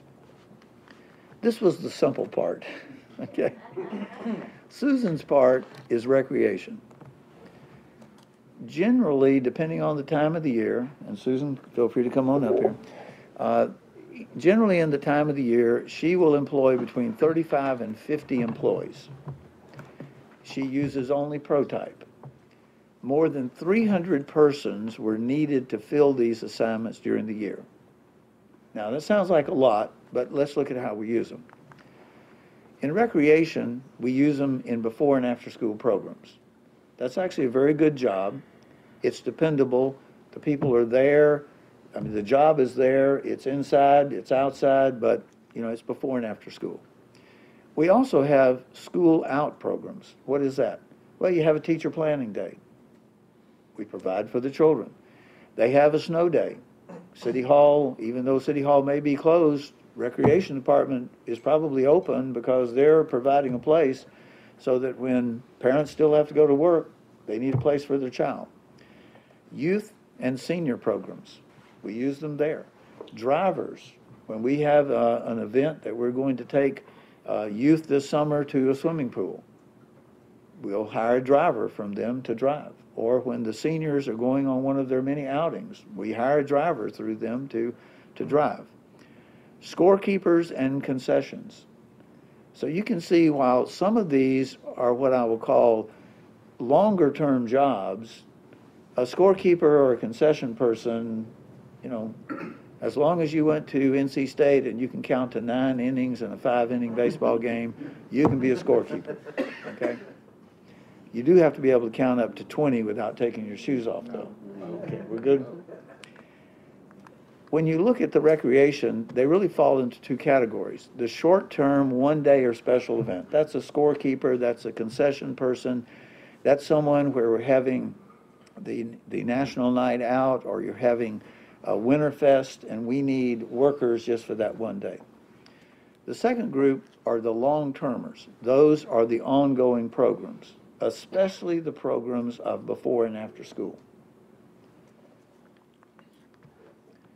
In category one, the short term, what are the issues? Turnover and training, but really not that big of an issue. If you have a different scorekeeper tomorrow night than you had tonight, not really a big deal. Training, yes, you have to make sure the person knows how to keep the score, how to do the concessions. So when it comes to the short-term employees, really, we're not suggesting any changes there. When it comes to the long-term employees, the issues are turnover, lack of consistency, lack of professionalism, loyalty to city programs, and the basic cause is pay rate and lack of security. Now remember, these are the people who are primarily in your before and after school programs.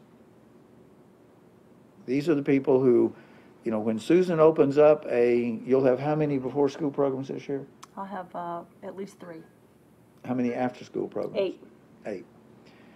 8. When she has someone who is a temporary employee and they're only making $10 an hour and 35% of that is staying, that means that our after-school program is being operated by people who are basically earning before tax $6.50.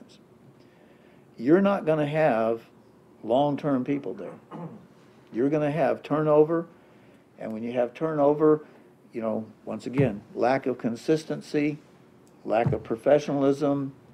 Now, this is a program where you as a council have established a policy that says this program is to be self-funded. The general tax dollar does not go in to support the before and after school program. It does for building the facilities, but for the operating costs, y'all have set the fees where they must cover the expenses. In this area, the recommendation is to continue with the temp agency for all of the Category 1 short-term uses. Recommendation 2 is to use the city HR to hire some of the Category 2 employees and to continue with temp agencies for the others. In this case, HR would be the ones who would be going out to hire for the before and after school program. The other recommendation, which I forgot to put on there, is that we also negotiate, just like we talked about with parks, negotiate a fee schedule that scales down. The HR hires that are necessary in the before and after school programs, the assistant center supervisors, the before and after school staff, it's about $69,000. I'm not recommending that comes out of the general fund. I'm recommending that you increase the fee from $65 a month to $75,000. I'm sorry, not $75,000. From $65 a month to $75 a month. Now, yes, that's $120 a year. But I'll also remind you that the information we provided 2 or 3 budgets ago when y'all set that policy, you're not anywhere close to the market. The market in a private nursery is well over $200 a month, and in some cases over $300 a month. So one of the recommendations that I would ask you not to vote on tonight, but give consideration on, is that we move these people. Ms. Washington hit it on the head a while ago. These are people who have been temp employees, and they are here literally all year long. We move them into HR hires at a cost of roughly $69,000, but you cover that cost not with property tax. This is a user fee. You use it, you're now going to pay $75, not $65. The thing we would do with that money is increase their pay and increase their hours. We think that will address the issues of turnover and consistency and lack of professionalism. What's the results? Effectiveness, efficiency, economy. reduces turnover, increases professionalism, it increases productivity because people know they're going to be there, and it becomes a self-funded program.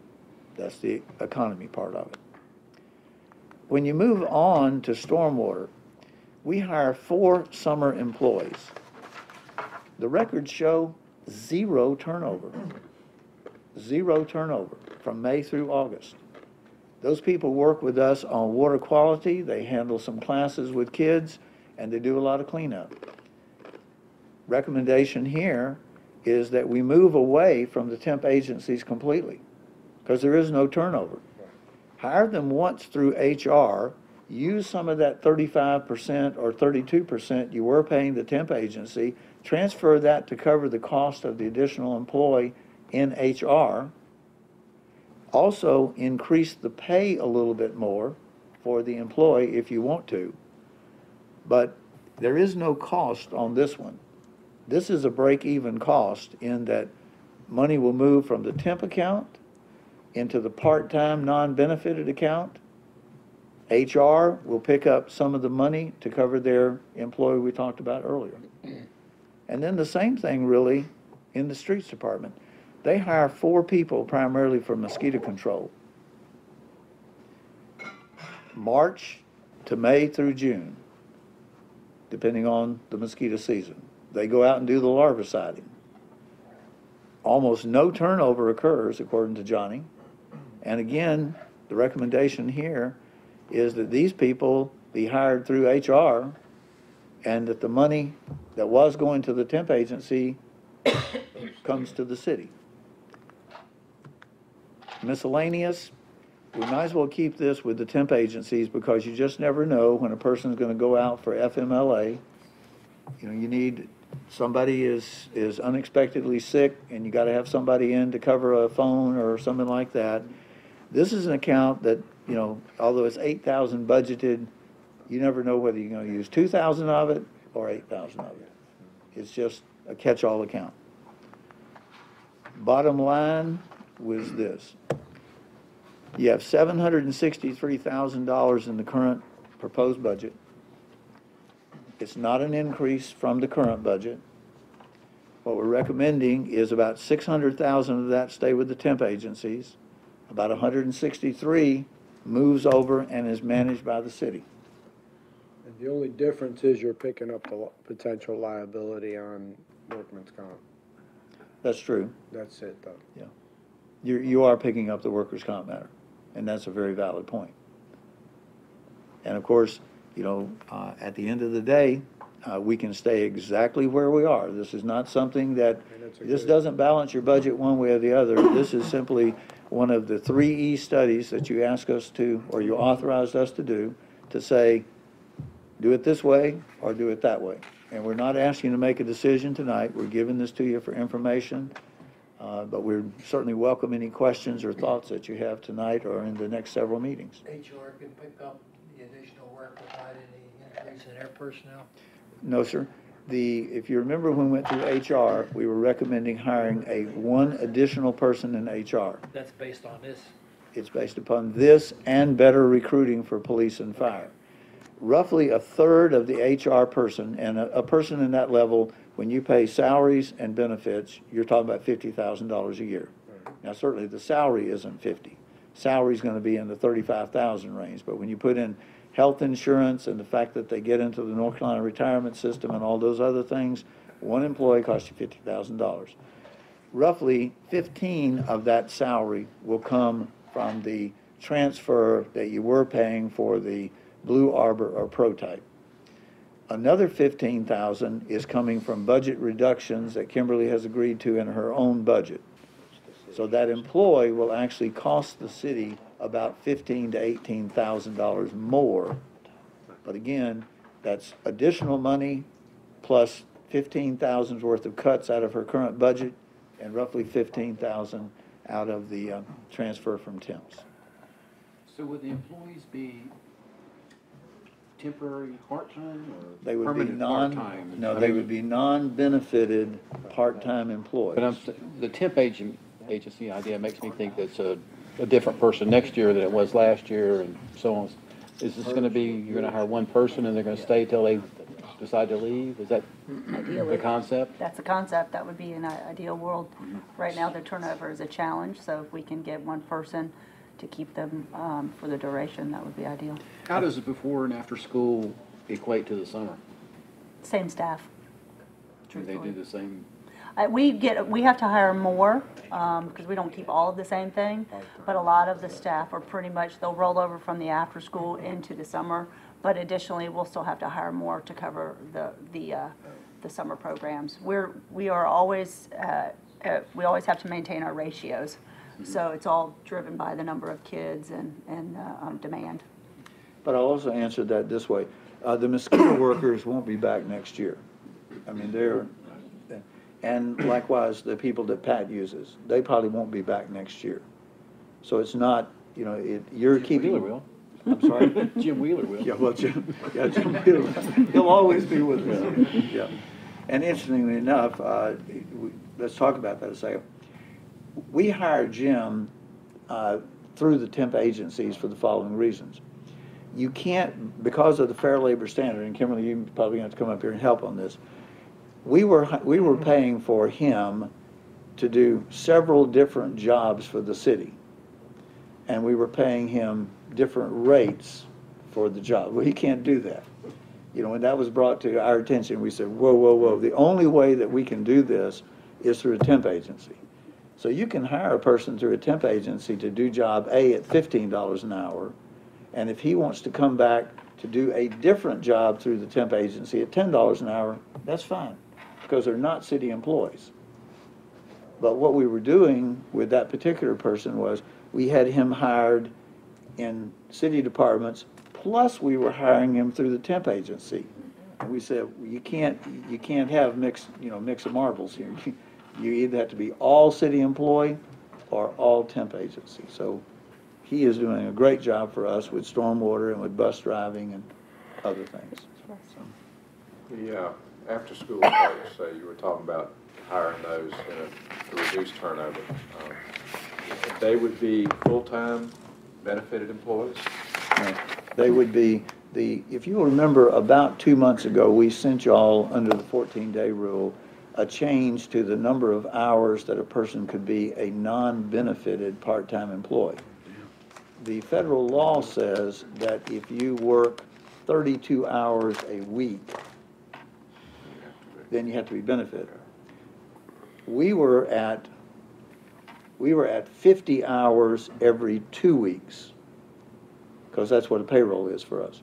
So we've changed it now to 60 hours every 2 weeks, and you remain non-benefited. Hopefully that'll reduce the turnover, which really puts a burden on you as far as retraining. You have to retrain all the time, you and your folks. How much of your time was spent on retraining? Do you give me any anecdotal? Well, wait a second. None of her time. It was her staff. She delegated all this stuff to, It's constant, to be honest with you. We'll get a new batch of employees in every couple of weeks, to be honest with you, and then you pretty much do a training. We conduct multiple trainings every month, and then a large several-day trainings prior to each program, being summer day camp and the after-school program. So we spend quite a bit of our time in training, because we have a lot of part-time people that they're here, and then they'll be here for a few months, and then they're off to better things. When we get to the decision packages, you will find that Susan was also asking for 16 additional people to be put into the program, and I'm not recommending that. I think we have to recognize the financial consequences, and she does. I'm not saying she doesn't. But you will see in your decision packages that there were 16 other employees that she wanted to also move into the city. And at this point, I think we just need to take it slowly. Thank you. Anybody got anything else? Questions? Thank you, Susan. Let me ask a question. We did a different budget. We did a different budget presentation tonight than we've done in the years past. We need to know, is that working for you? if it's not, it's easy for us to go back next week and the following week to the old format. I mean, we are here at your pleasure. And so whatever budget presentation or process works for you, that's what we're going to do. So if you are comfortable with what we did tonight, that's what we're going to continue. But if you want more in-depth and so forth, all you have to do is say There's going to be so. an opportunity for any council member to have a specific question about any particular thing. You know, they'll be able to ask that. But to me, I think it flowed very well tonight. Yes, it did. I have a question. There were a few Clemson jokes, a few city jokes. And some pizza delivery Improvement jokes. over Yeah. previous years. Jokes weren't any better though, were they? No. No, I didn't think so, no. Just less than quantity. Richard, one quick question before we close. Getting back to mowing and all that, taking on the new Memorial Grove and all that, we were able to do all that without any increase? Well, actually, remember, no increase in this year, but if you remember, a year ago. So we adopted that last year? Yes. To offset that? That's correct. All right. And reimbursements from DOT hasn't increased at all? Well, it has increased, but you have to remember the reimbursements from DOT come in the form of, I know we're on the air, so I'll say it politely, very little money. Okay, thank you. That's all. Without anybody saying anything further, I believe it, though, if they have, you know, if a council member has a specific question about anything that rises in the budget, you know, by all means ask. I mean, you will. We're all pretty shy folks, I don't think that. But everything, like I Especially said, Randy. I hope everybody agrees with me. It was kind of smooth tonight, the way it run. So. You know, one thing I've been curious about, which you've mentioned a couple of times, that maybe you could have a brief, run over, is the IT allocation. Because that's a lot of money that's allocated different ways, and you see the budget from year to year, and all of a sudden, we get a bunch more, and somebody else has a bunch less. But I know you've been obviously scrutinizing it, but it'd be interesting to hear. Yeah, well, actually, I haven't been scrutinizing it. That's Ron's job. My job is fending off the departments who wanted to lynch Chris. That's my job. I mean, when the whole police department shows up with weapons drawn down at the IT, I'm just like, come on, guys. You're the mediator. I'd have thrown them under the bus at that point. I tried.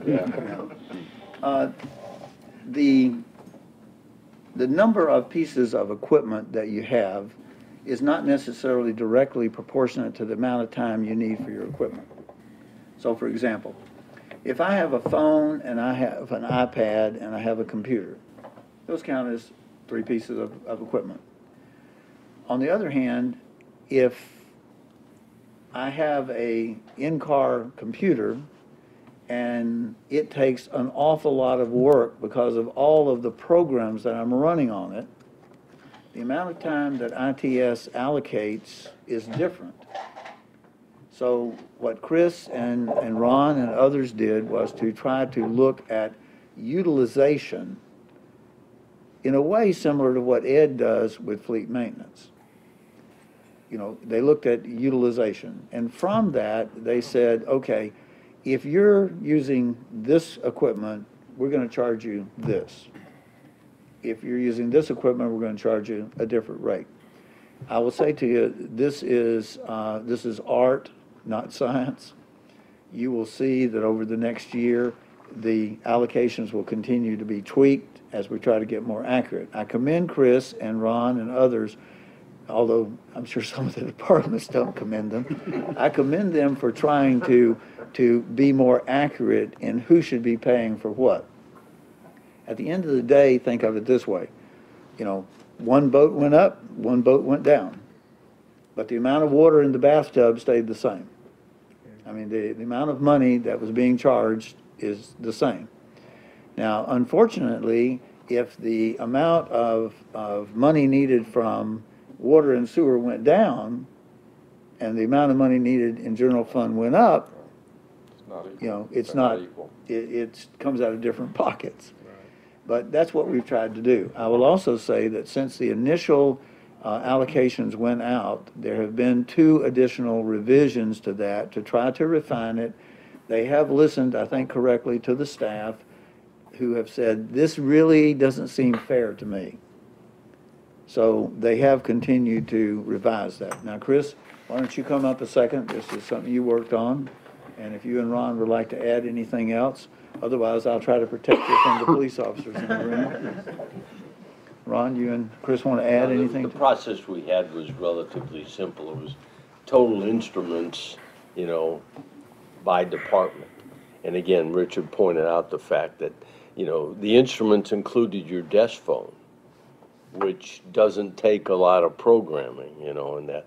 Plus, yeah, IT also, you know, sets up the mobile phone accounts and things like that. So there's time of the staff, you know, getting those things set up. But again, the weighting may not be exactly where it ultimately needs to be. But again, Richard used a good example of the mobile terminals in a police car, because you've got connectivity, you've got the locating device, and you've got many electronic devices in that vehicle that IT has to basically get them all in sync, compared to, you know, what you have with your iPad and that kind of thing. So that's where we're moved, and we'll show you when we go over some of the IT initiatives under EEE. We'll show you a list of some of the equipment, you know, to get an idea of the different categories and that. Besides equipment, are some of the work assigned on a base of job orders? We do, but we didn't charge for that. Just proactively, because we don't want users feel that every time they ask IT a question, there's going to be a bill associated with that. So we look at the equipment as a tool. So the more tools you have, the more expensive it is to support those tools. Now, there are different tools.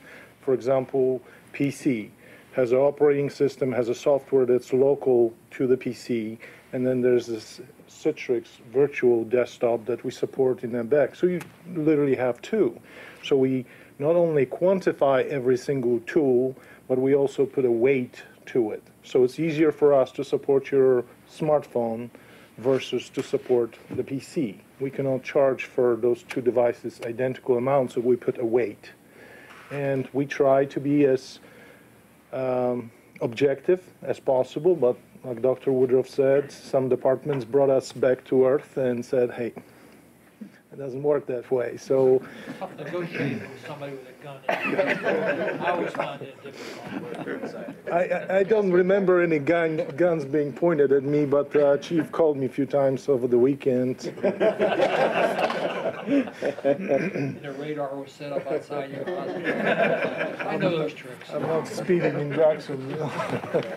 Thank you. Thank you. For your session next week, what we'd like to do, we will not go through any department budgets, but what we would like to do is focus on some of the topics proposed for next week will be, as Chris talked about, the ITS. What you're going to hear there are significant savings that we've had with computers and copiers and printers and phones. Wally's going to give you an overview of the mobile 311 or 311 work order system to show you how that is moving us to be more efficient.